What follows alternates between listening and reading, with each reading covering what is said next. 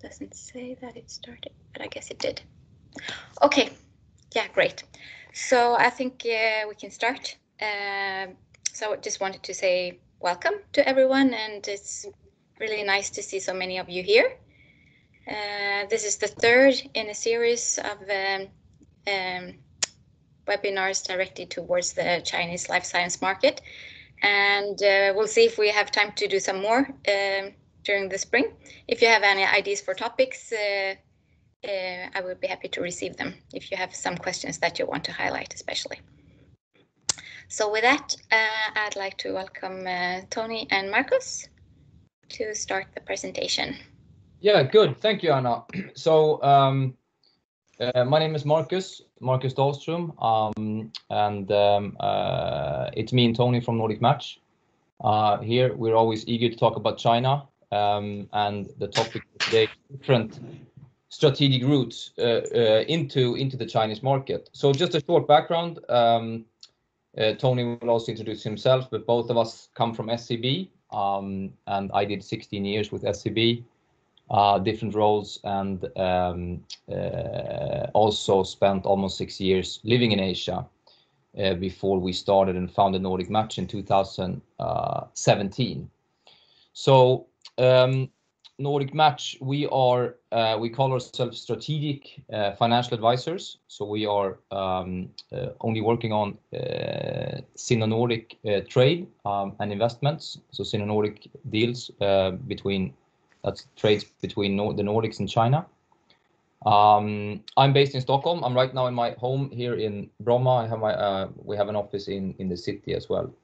But just a short background of what we do. We are specializing on a couple of things, but one part is M&A. We call ourselves an M&A boutique between the Nordics and China, and a recent trend that we will touch upon later on in the presentation is also inbound M&As. We're working quite a lot on inbound M&As into China. We work with mid-cap and large-cap companies, and we are generalists, but with that said, we are working quite a lot with medtech and a lot with industrial companies and also tech companies. The other part of Nordic Match is more is also strategic advisory. We also help with China business plans. But also these type of structures that we will discuss today, that is more towards joint ventures, licensing, some distribution agreements, and we project lead these cases for our clients. Okay, I'll let you introduce yourself, Tony. Tony's calling in from our head office in Shanghai. Hi everyone, my name is Tony, and I'm a Swedish Chinese, grew up in Stockholm, and worked together with Marcus at SEB for many years. I started my career at SEB Stockholm as a management trainee in 2012, and then after 2 years I was relocated to Shanghai office of SEB, worked here for another 4 years before founding Nordic Match together with Marcus. So I'm currently here based in Shanghai, together with the execution team of almost 10 people. So very delighted to have the opportunity to speak today at Swecare's event. Thank you, Anna, for organizing this, and looking forward to this discussion. Great. Yeah. Okay, good. I think we can then kick off here. So I can just run through briefly the agenda here. It's fairly simple. We have half an hour. Like I said, we don't want to be too technical into the strategic routes. If there's any questions, you can ask that in the forum afterwards. We have listened to Calmark and to Vironova as well. But we do a short recap of the China medtech market. I know, as Anna said, that you've been listening to this before. This is the third in a series. So we will not do too much Chinese macro.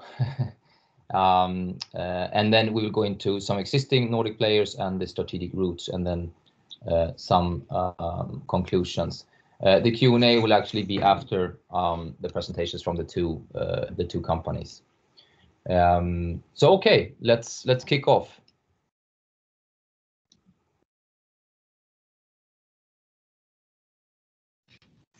Yeah, I think I'm over the medtech market. I think everyone knows probably a bit about how the market looks like, but I think it would still be interesting to just give you a breakdown.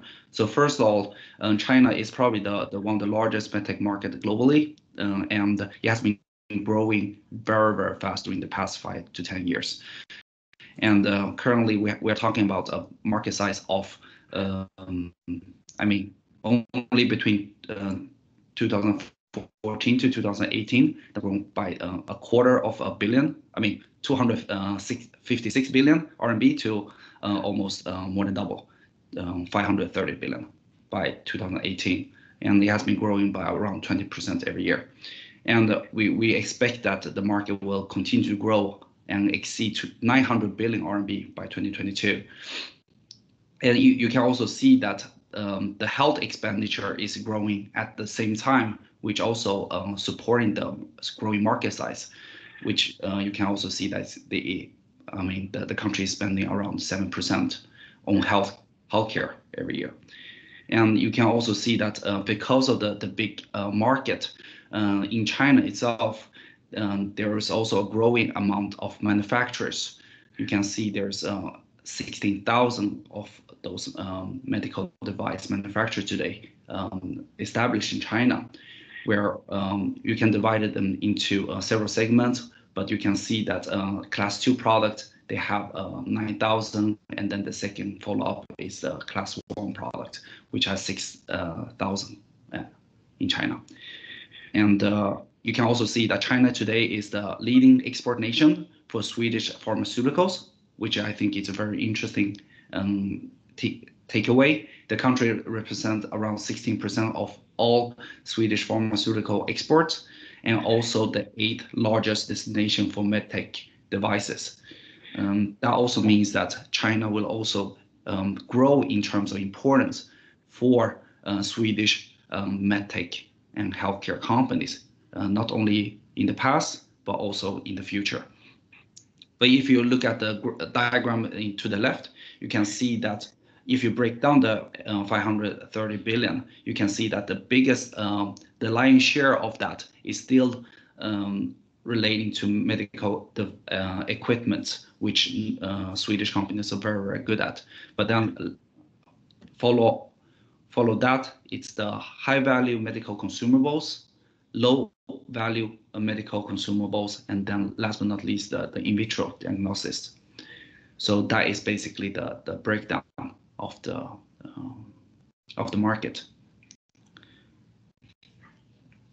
And then we go to the enormous market, the country, and also why the market is growing.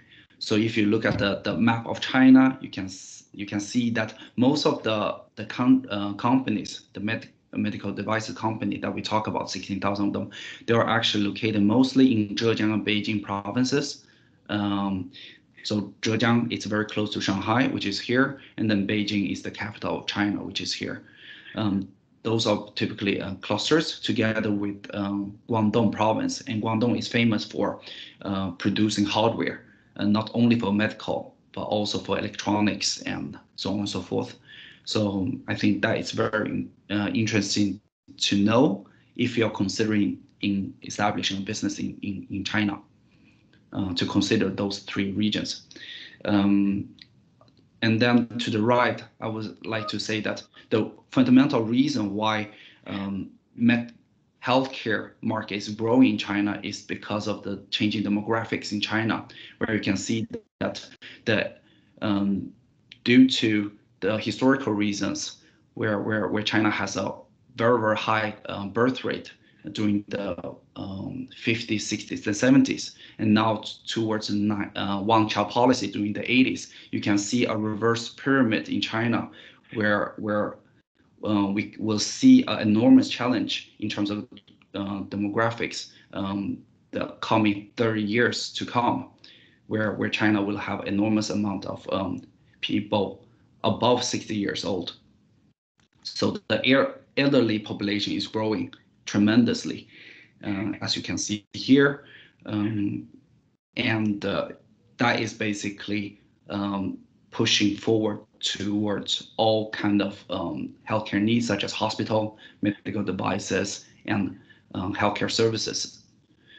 And that will also be an enormous opportunity for Swedish companies and Nordic companies in the future. Yep. Yeah, good. You can take the next slide there. Yeah, the changing landscape in China, and of course the elderly segment it's changing quite rapidly, and then they have this demographical problem at the moment, and it's changed. The landscape keeps changing a lot. I mean, we've been working against the Chinese market for 8 years now, and when it comes to I would say the R&D focusing right now, and the upgrade towards new technology has really kicked off the last 5 years. To mention something that we see there as well, as it's more common these days to move R&D centers to China from some Nordic countries and also from other European countries. So I think it's a couple of things to highlight here. I mean, of course, the spending that's been rapidly increased here during the last 2 decades, but also the huge the government support programs. I mean, Jinping announced 2016 already that they need to increase the governmental support, which they really have done. We will come back to that later on as well. What type of I mean, there are different grants, and on the technology side, the medtech side, it has opened up more due to the new legislation as well. Shanghai, we think is interesting. I mean, and the sub areas around Shanghai, a lot of qualified workers, good universities, and also strong governmental support. The patent side is of course of interest as well. 40% of the global total, and double the size of US, that one could think is a huge market for patents. And I think one thing that we are working with, I mean, Calmark as well, that will be presenting today, but I mean, we are in the clinical trial process. There are also have been steps to sort of ease the approval of foreign medtech devices. Also how you can allow data from clinical trials in other countries to be part of the NMPA registration. Yeah, so that's the R&D side. I think we can go into mention some of the existing Nordic players. Yeah, and I think those kind of companies are very familiar to most of you guys, but I would like to highlight them because of they have been in China for quite some time and been fairly successful. So first of all, for example, Nordic Match since '94 established their own business from the very beginning, and employs around 1,700 employees in China already, and have regional offices across China, but also R&D and production facility. So for a company like Novo Nordisk, who has been here for over 20 years, their strategy is really in China for China, not because of its cheap labor, but because of the growing market for diabetes patients and growing wealth trend in China, where their products is more needed. So for Novo Nordisk, this is a very important market, for example, and they're being positioned themselves over 20 years ago, basically. So they have a very long-term strategy for China.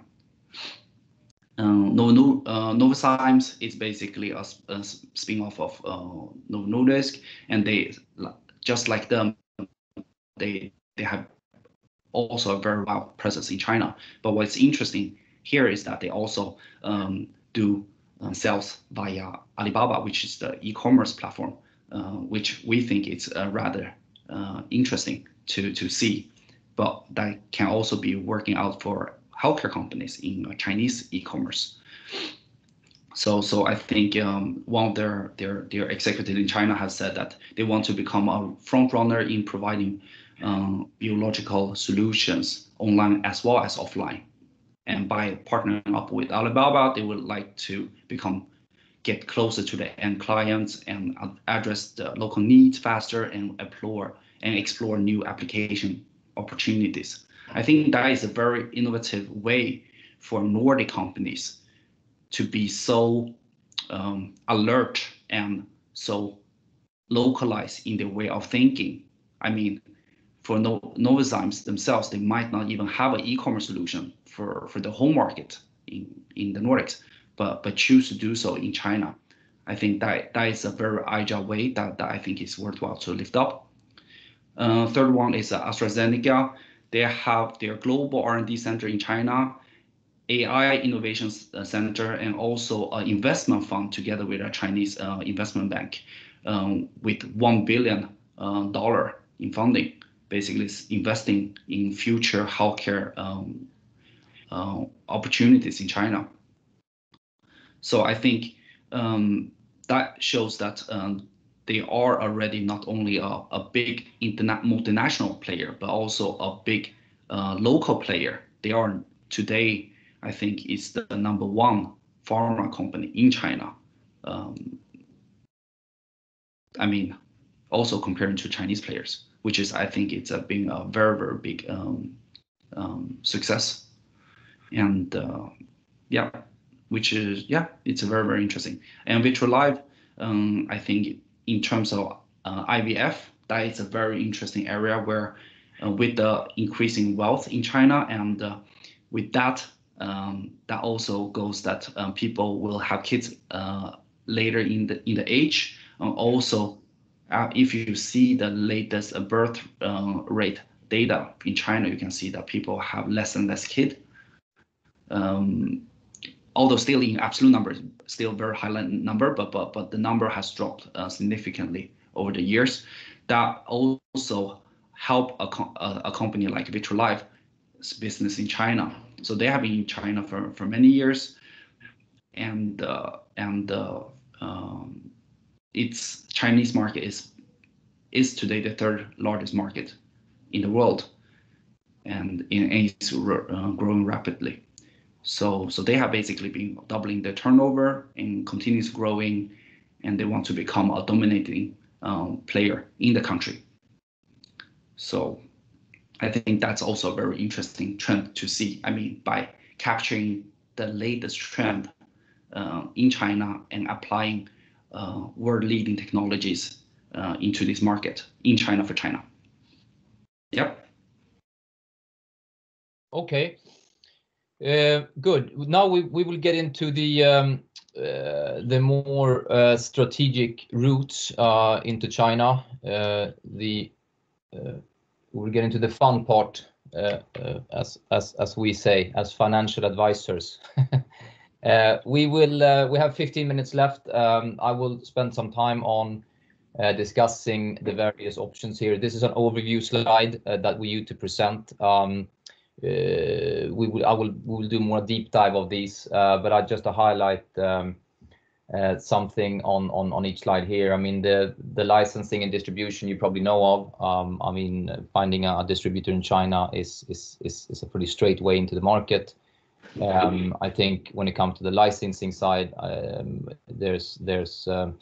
that can also come with sort of a minimum sales requirement. I think we can actually, this is good to have an overview. We included this in the material also, so it will be sent out for the viewers the ones who are interested can more digest this this slide that sort of describes it fairly simple. But I think we can go into the next slide. I will be describing more regarding the JV structures and why JV. So, I mean, to start with, I think that JVs in China has had a fairly bad reputation. If you go back 20 years, I mean, it's a co-owned company in China. There's been problems on the legislative side, copying, and also problems with IP. I think a lot of has happened on this side the last 5-6 years. New legislation that's passed, and I think it's all about relationships and finding a good partner, as always. And a JV, we normally say that a JV works well as long as everybody makes money, then everybody's happy. But it's a quite common phenomenon, and we know today, I mean, we've been working with quite a lot of JVs and JV setups that normally the Nordic companies are after, I mean, not just local know-how, but the whole network, sales channels, distribution, and opening up the market. Marketing is a quite big angle as well that we haven't really touched upon here, but how to market a new product in the Chinese market, for instance.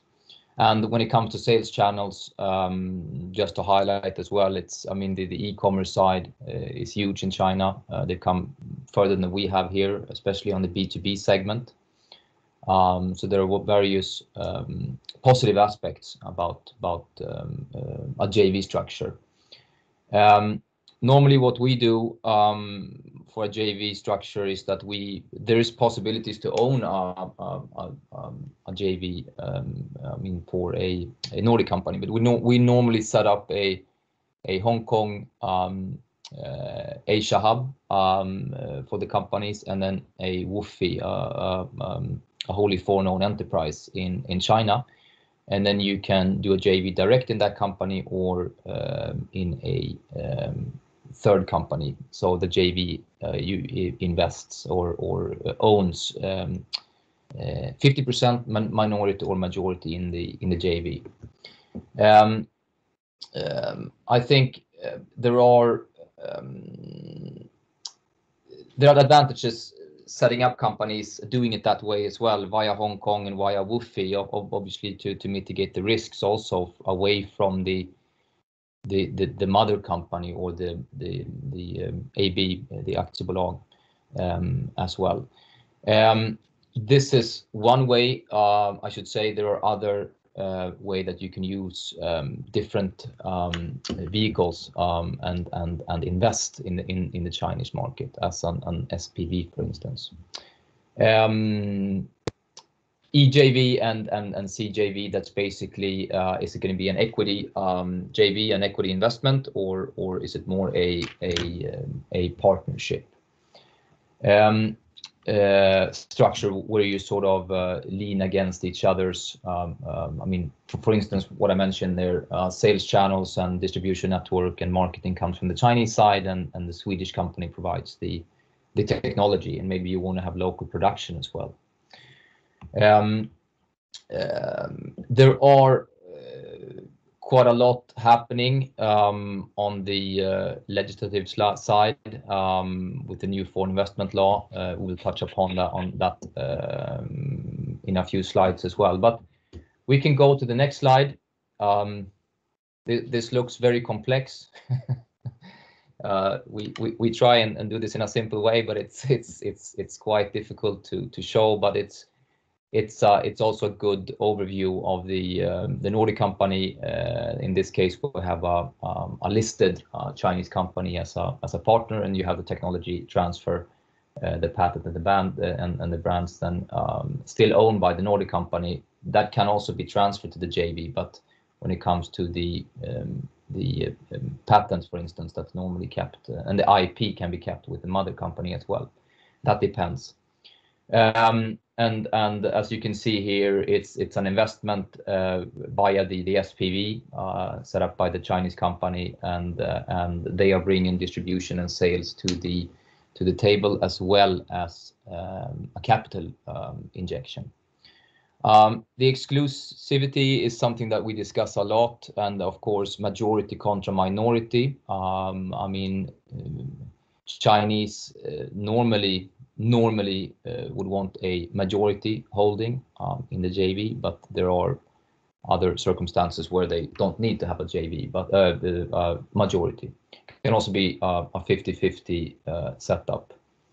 And of course, also the governmental support is more openly distributed to a local company than if you're a pure foreign company. Then you can not take part of the grants and subsidies that's available for a few of these companies. Also, there can be a clawback on the sort of exclusivity in China if the demands are not met, etc. That's more difficult if you have a capital injection and you have a co-owned company, but there are parameters that you can set up that they must fulfill when you go into the agreement and into the term sheet negotiations. Let's do a bit more. We can just highlight. The next slide is there also for more post-read material after this presentation, but I can just highlight the bottom part there, the consultancy setup we don't need to discuss, but the licensor, I think this is the important part as well, how you sort of you provide an exclusive license and the right to use for the Chinese market. And when it comes to distribution and sort of sales, you can also have, it could be that the mainland Chinese partner has their own network, but that could also be, you can also assign more distributors to the Chinese market, and that normally comes via the Chinese company.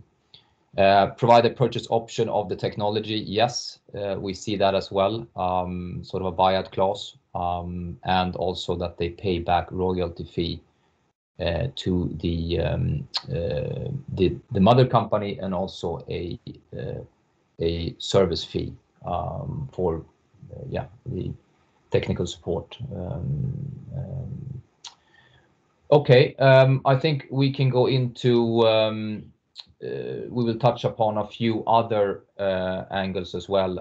We're greenfield, of course, as well. And so Tony will mention that briefly. Yeah. I think one reflection of being here for not too long time. I've been here since 2012, so over 8 years, I would say. And I think what's different living here compared to Sweden, I would say that things happens in a very fast pace in China. So even, I mean, if I just compare how things works 10 years ago when I was here compared to now, I think China is a different country. So I think it's very important to keep that in mind when we make strategic decisions, because it might be very different, not always, but it could be. So I think greenfield has historically been the main goal to go strategy companies across all industry, including healthcare. So, for example, for Novo Nordisk, they put in a $50 million USD investment in 94, opening up the plant in northern China. And that is still a good way for many Nordic companies to go. That means that you have full control how things goes, and considering that China is trying to increase their transparency in terms of make new business a little bit easier to do. I think greenfield is continue to be a favorable and probably easier today compared to 3 years ago.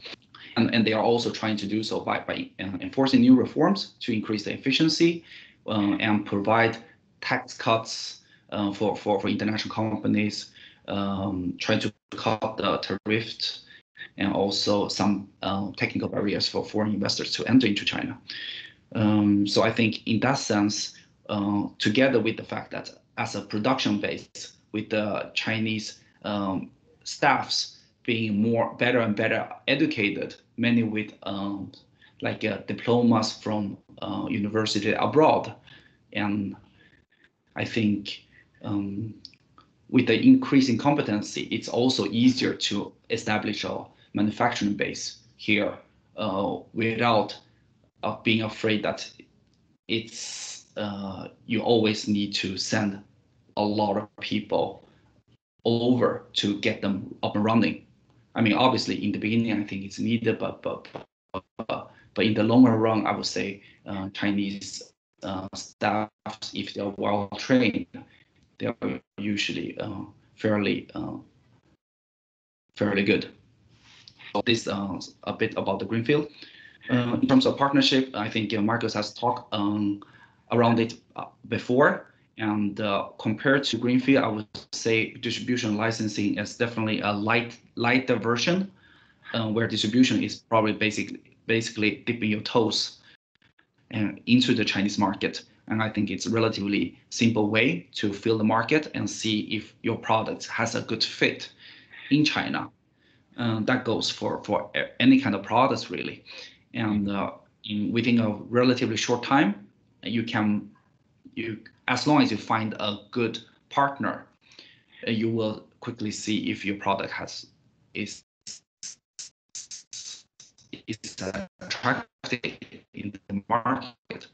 So without taking greenfield, the key difference between setting up the distribution agreements in China compared to other countries is that you need to work not necessarily only with one, but also you can work with several distributors, considering that China as a country is basically of the size of Europe. So I think one distributor doesn't necessarily cover the whole China per se.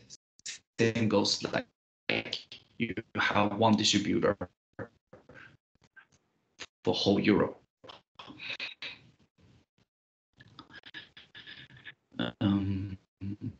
Yeah, I think for example, in tier 1 city like Shanghai, Beijing, Shenzhen, with a population over 20 million people in each of them, is probably very, very different from rural area with hundreds, thousands of people in outskirts of the country.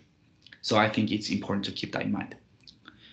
In terms of licensing, I would say that it's probably the world's fastest growing market, growing by 16%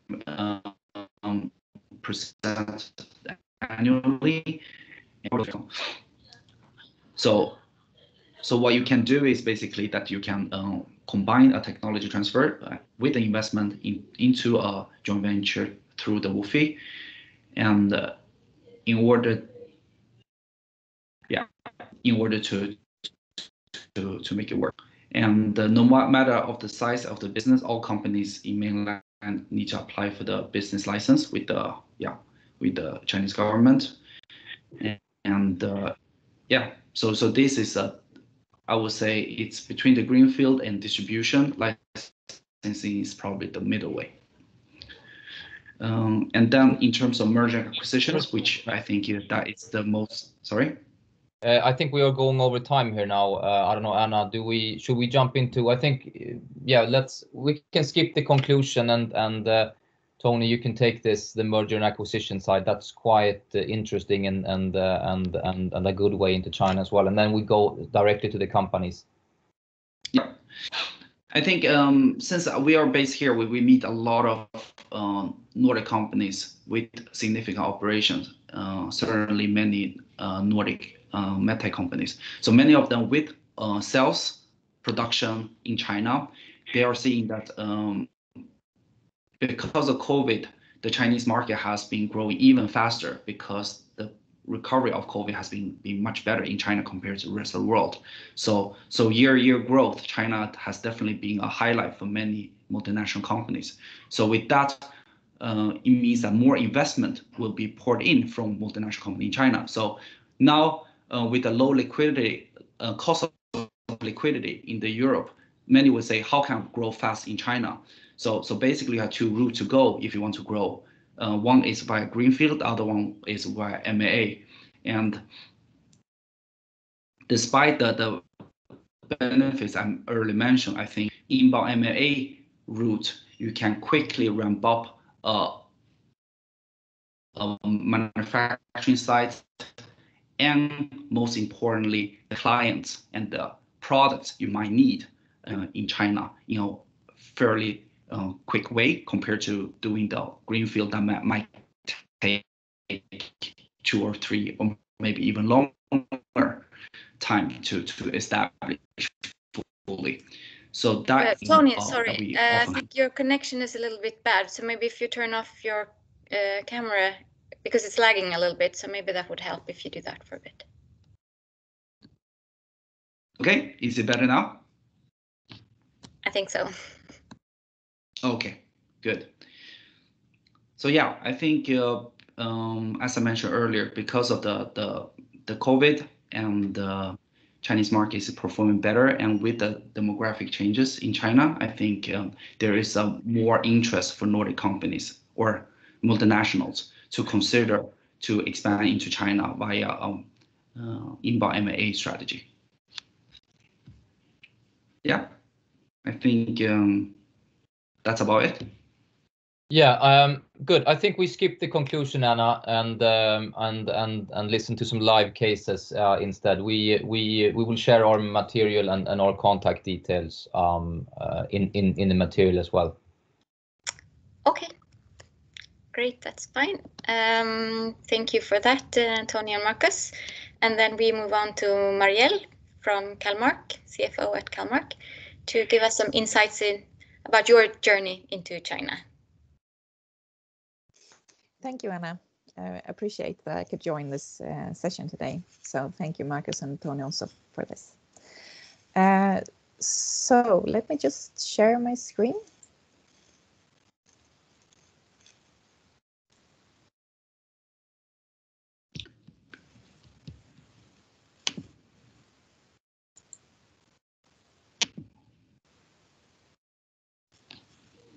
Now, can you all see? Yes. Okay, excellent. Yeah. So I'm going to tell you a little bit about Calmark today and where we come from and where we're going. So first of all, Calmark is a company who's focusing on diagnostics for newborns. The company started off in 2007. And we started out as a research and development company, specializing in research on a marker called LDH. Now we are entering a new era. We're changing, going into a more commercial production and sales company, leaving the main R&D direction after us. So we want to become the global leader in point-of-care diagnostics for newborns. So in the long term, we want to offer all relevant tests during the newborn's first time in life. I think that's quite a nice ambition, I would say. So a little bit about myself. My name is Marielle Boss. I work as a CFO of Calmark, as said. I have previous experience from the IT industry, having been the CFO for Hewlett Packard Enterprise for a couple of years, also working in Tieto and Evry. I have also been working in AGA with the healthcare oxygen area, so medical medtech as well. And I previously also have been working at Baxter Medical, so I have quite a lot of medtech in my portfolio. Okay, so looking at this, we now see our products. This is how it looks like. We have an analyzer and we have test cassettes that we put into the analyzer, depending on the marker that will be analyzed. And we have two portfolios, one for the newborns and one actually for the COVID-19. So you can see the markers that we're working on here to in the slide. We have bilirubin, glucose, or LDH. And the LDH can also then be used for a triage analysis at the hospitals for COVID-19.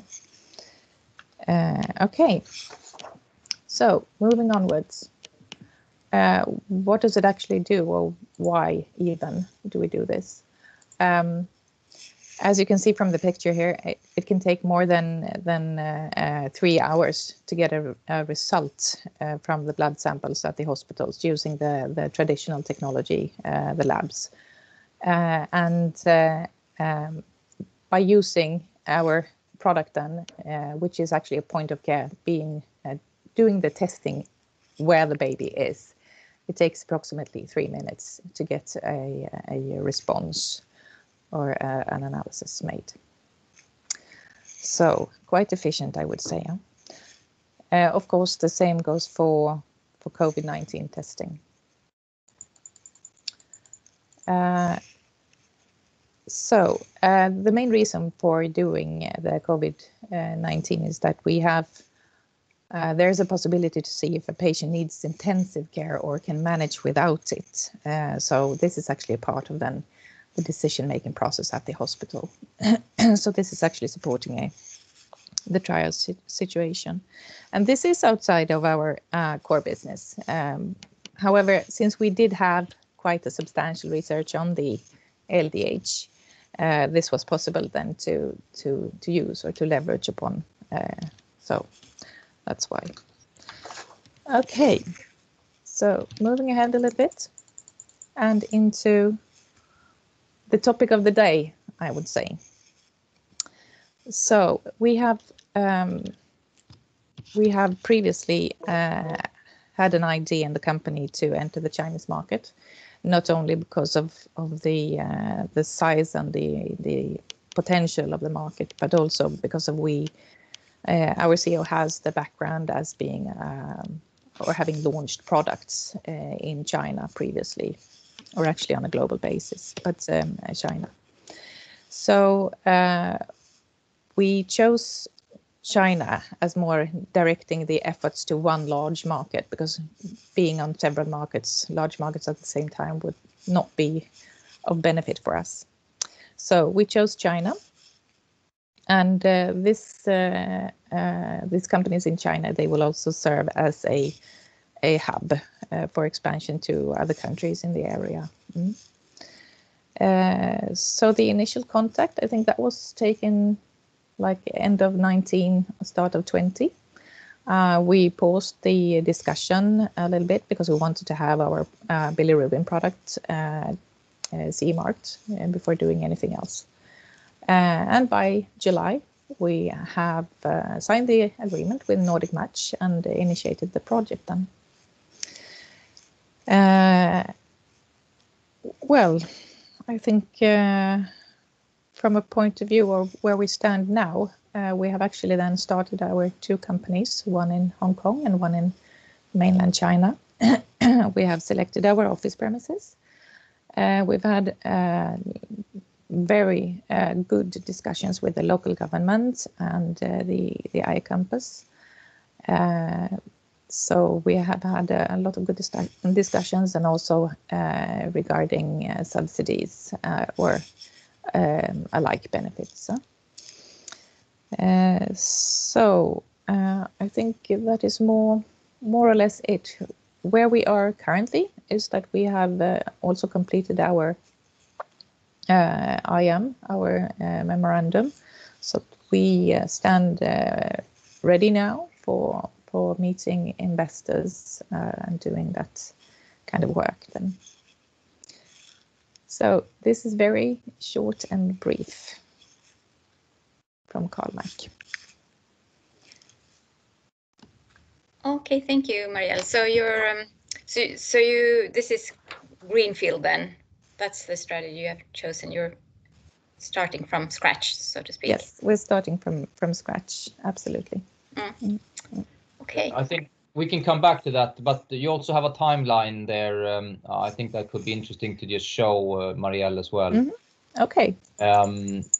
And also a little bit background. I mean, you choose to enter China fairly quickly or early in the process. I mean, you didn't even have CE marking and a ready product. Maybe you can just mention something about that as well. Well, we actually did have a CE mark product by April. Yeah. So we initiated our cooperation then just after that one in July then. But I mean, in terms of the decision process, when to enter China, at the time you didn't even have you did not have the ready product. Well, when it comes to China, I think it's very much about timing, of course.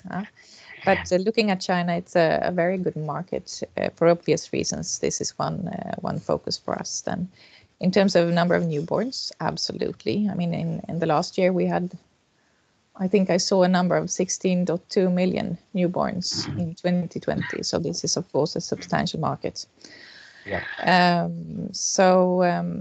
I think we are not up and running as of yet. We need to have the registration and everything done, but it will take at least another year before everything is in operations. So I think it was a good timing to enter at this point of the company, having one product up and running, and then the other ones coming soon ahead now. Maybe just a quick question before we let Mohammed enter. Is your product a class 2 product? What does that mean? So the classification in the regulatory system, that depends on how much clinical trials and so on you need. We will perform a clinical trial on 200 babies coming up. So we're in that kind of process. So I would guess yes to that question then. Yes, it is. Okay, great. All right. Thank you so much, Marielle. And Thank then you. We'll have some more questions hopefully at the end. But Mohammed, CEO of Vironova, please join us. Well, you're here, but... Great. There you are.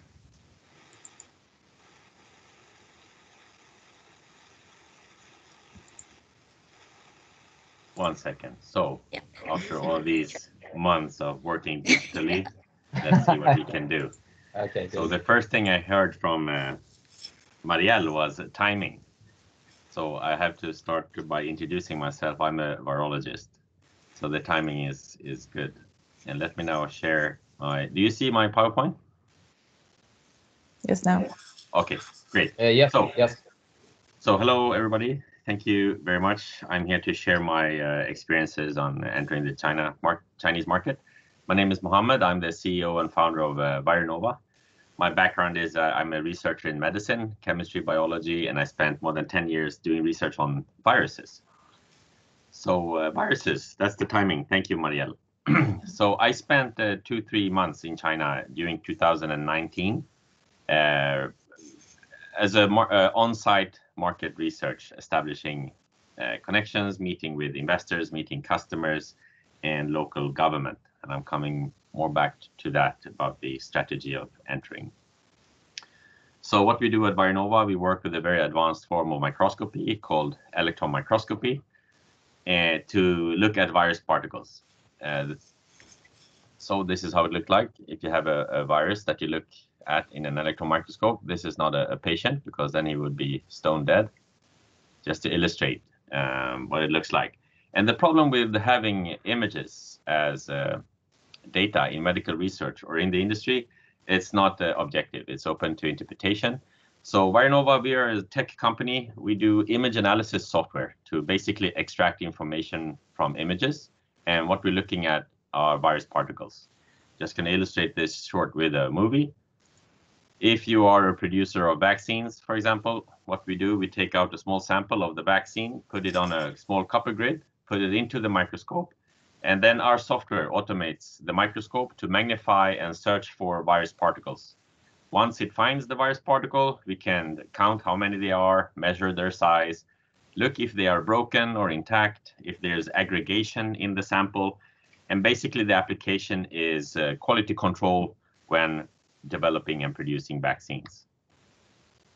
Short about that, actually the main use of viruses is gene therapy. You use a virus to insert a gene or a drug, and a vaccine is just to take a virus, make it a little bit nicer before you give it to the patient. Just illustrations here.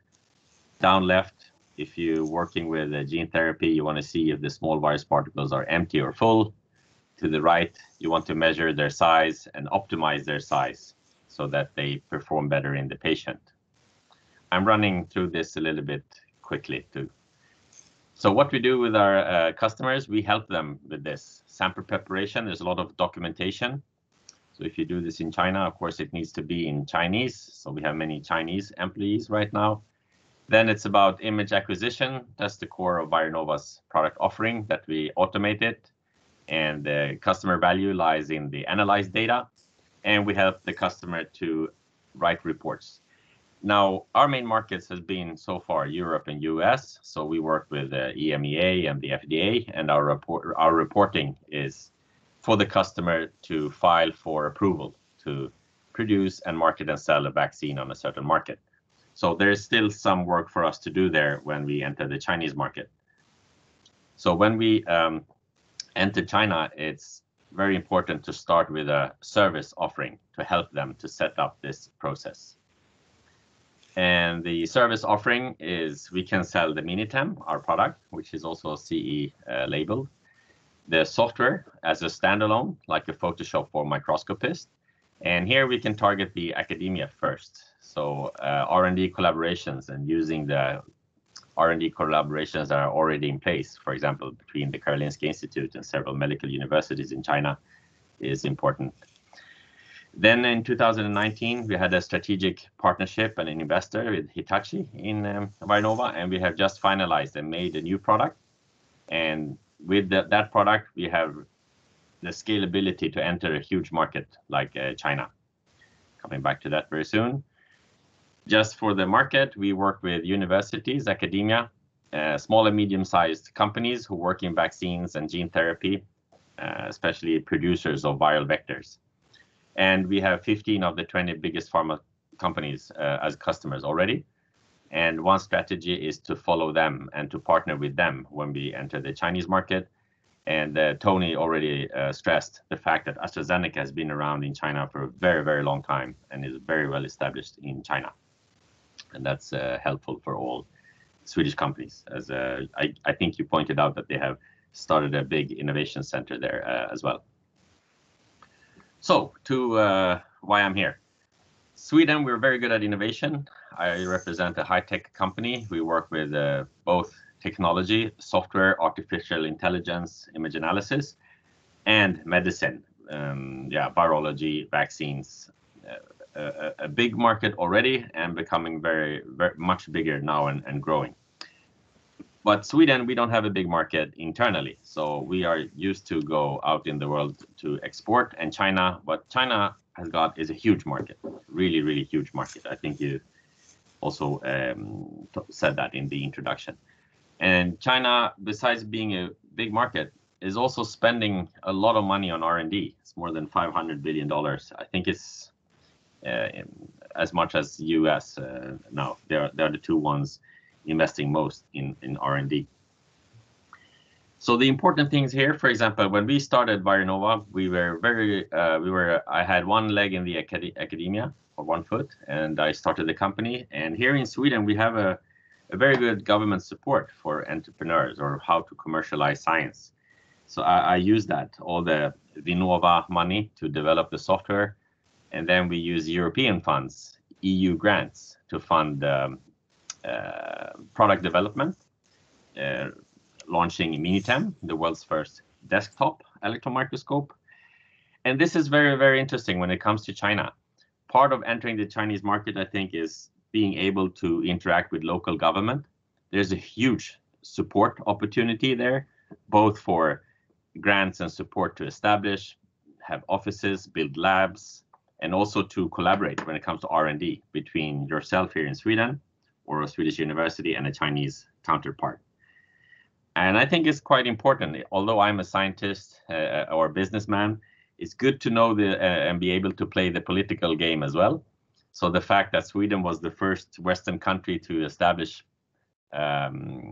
diplomatic relations with China in 1950 is good to know.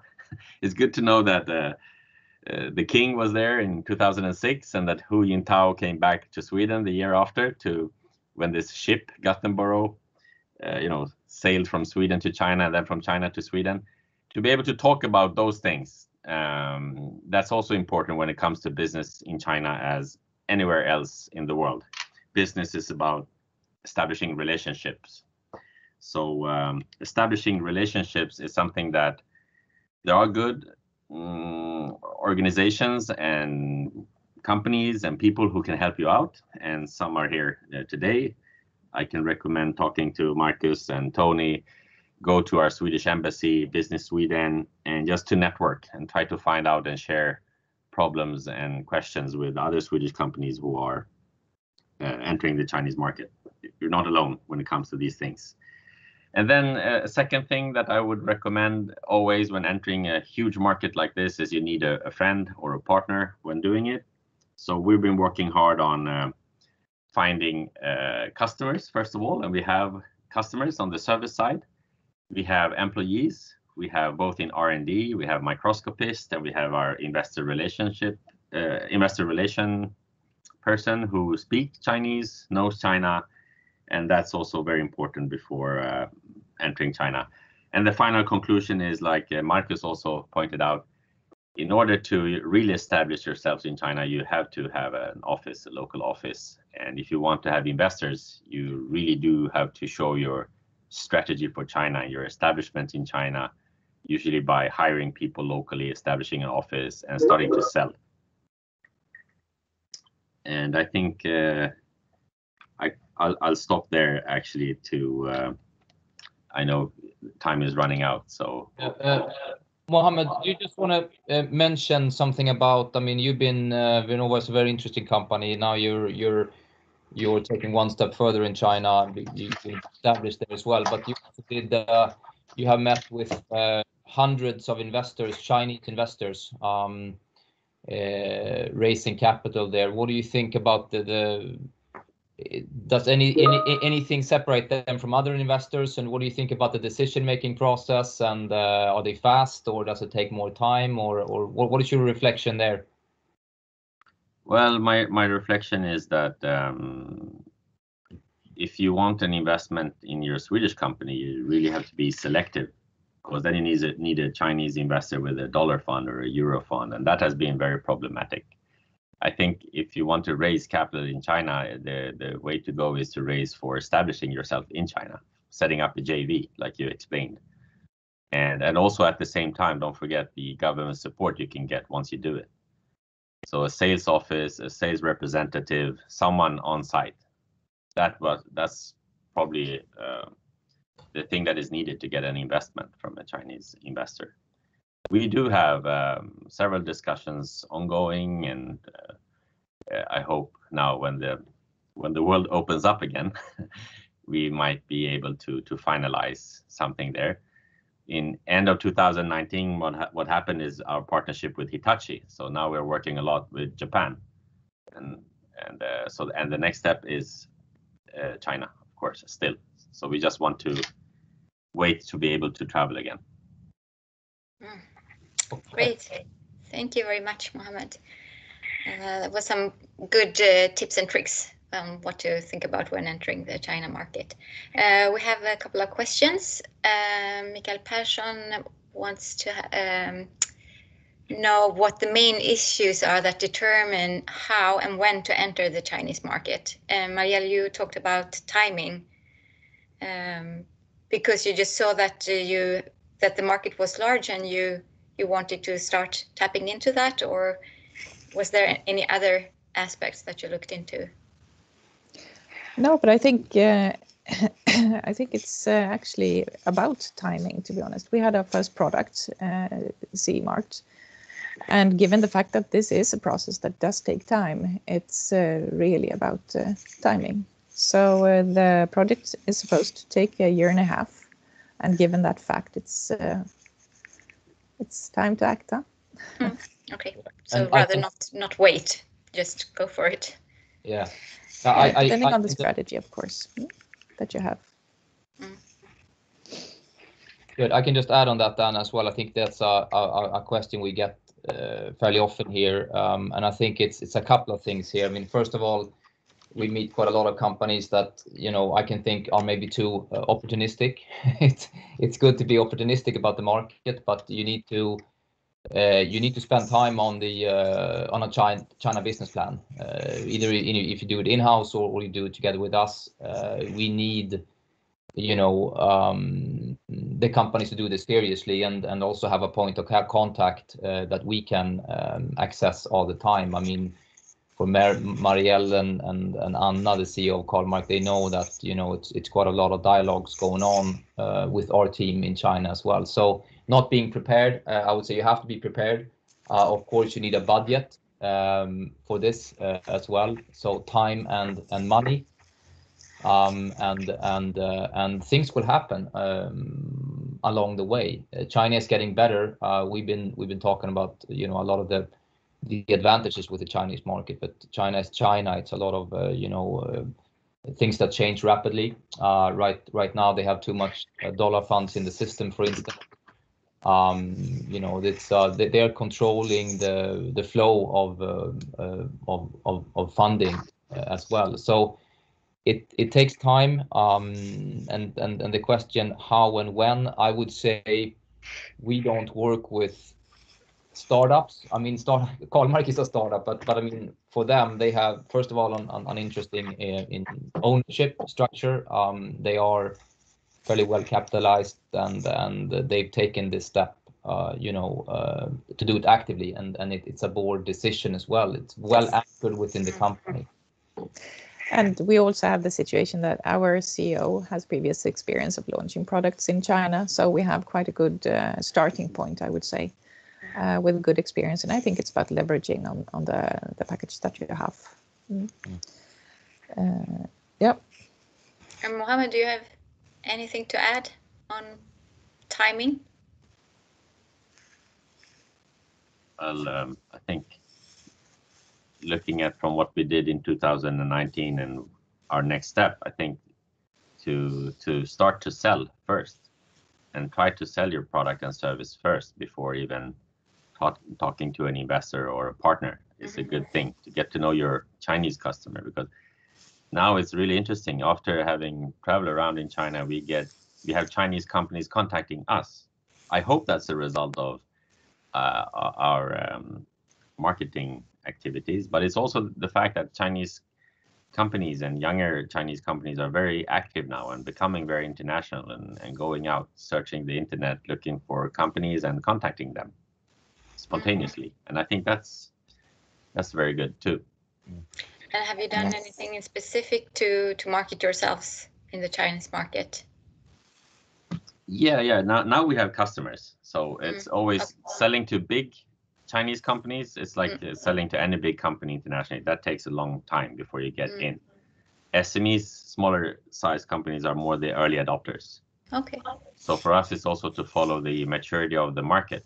When we started there were not so many Chinese companies focusing on gene therapy. Now with this COVID-19 pandemic, there's a lot of focus on vaccines. So that gives us a good opportunity now to continue the dialogues. But it takes time. It takes a lot of time. So you have to be patient in business. And also something to add there, Mohammed, to fill in. I mean, why we don't work with, you know, seed companies, I mean, really early stage, is also what you mentioned there. I mean, proof of concept is super important when going to China.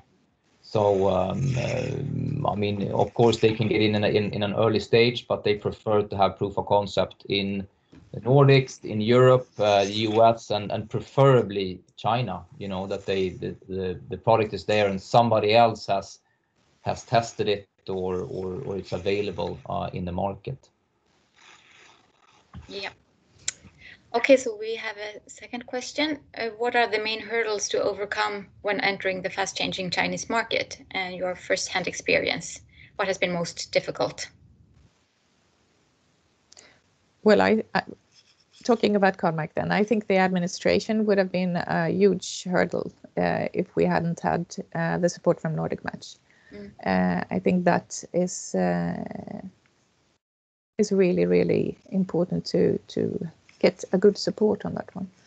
So otherwise, it administration, you mean like all the setting up the companies and not to mention the bank account setup. I mean, now during the pandemic, at least, it's been quite challenging traveling, and so this is something that Nordic Match has actually succeeded in arranging. So we didn't need to in this phase to travel. So that was really really appreciated, I would say. So administration, absolutely. I would say, yeah, not having the right network is also one thing. I think the fact that we have the iCampus and the relationship there is actually also much to thank Nordic Match, because they did a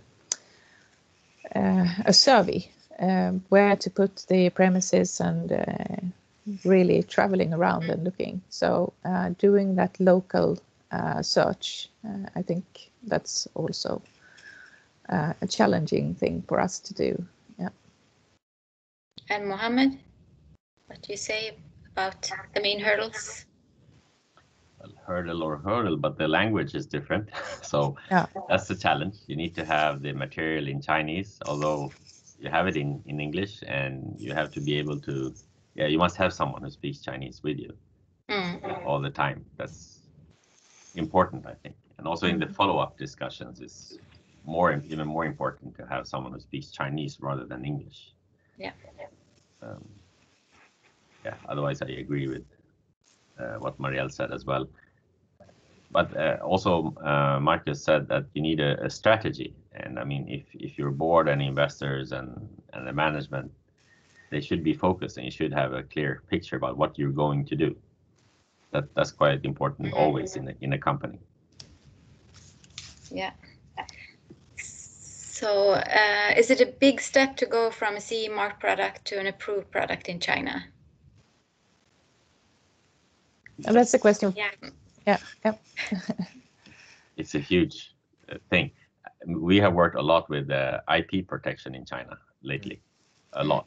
And that's improving very, very rapidly right now, but it has been a problem actually.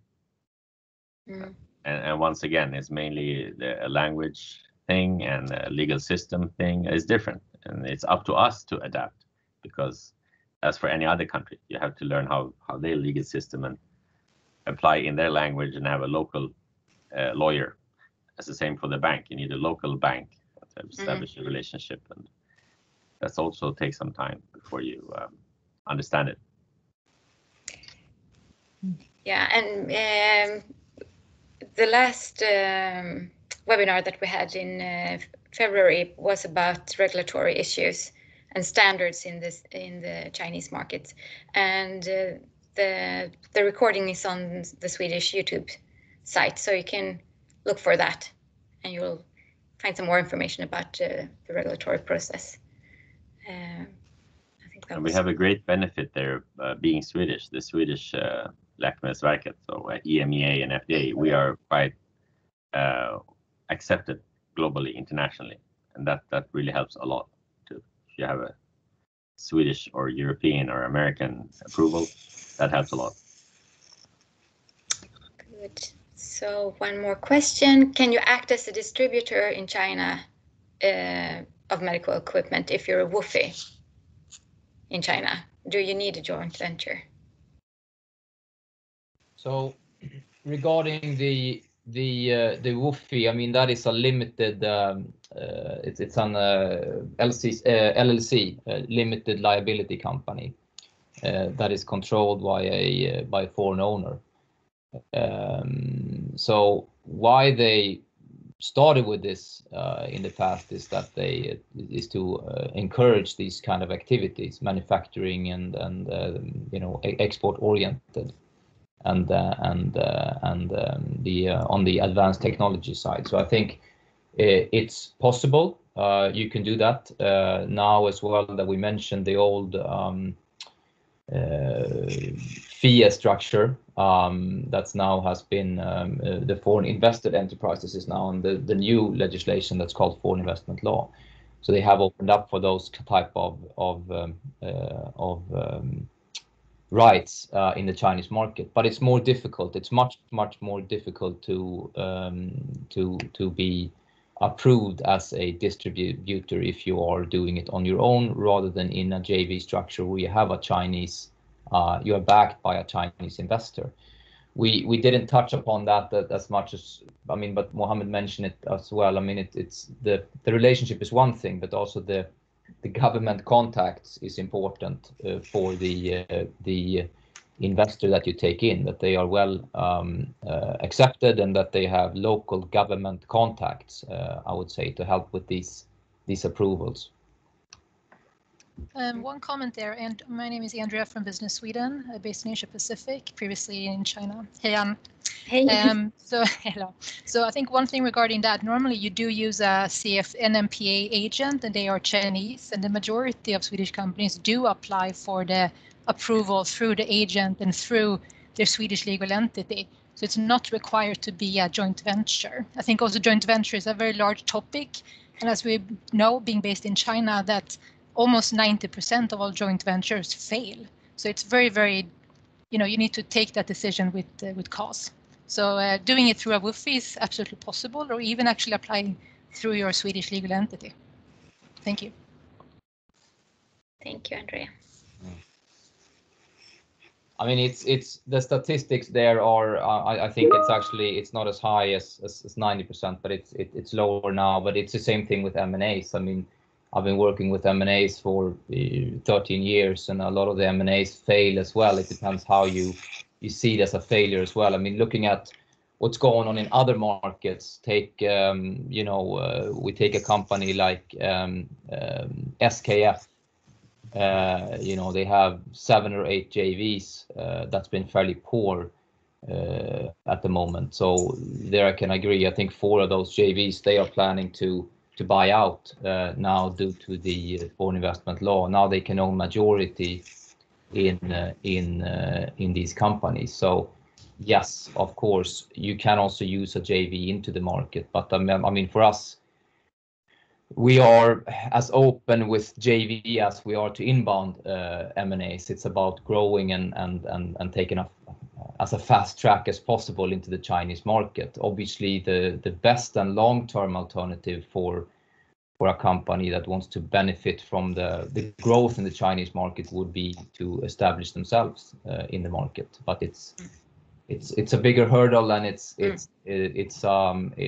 takes even more time and effort, I would say, without the Chinese partner. But it's I mean, for sure possible, and we see that as well.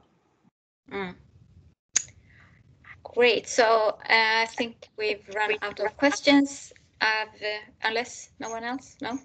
So I just made some short notes here. So you have to have a proof of concept. You need time and money. You need the knowledge, a network. You need language competence, a local partner, but perhaps most importantly, a plan.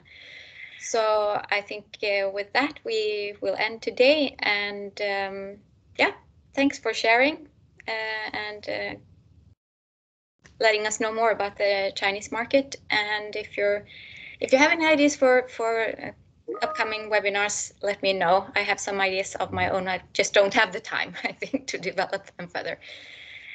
Okay, great. Thank you so much, Anna, and thanks for mentioning this. And if anybody has questions, please get back to me and Tony. Super, and I will share the slides of Marcus and Tony and Marielle. Mohammed, I don't know about you, but if you feel okay to share, you can send me the slides and I will make them into a PDF.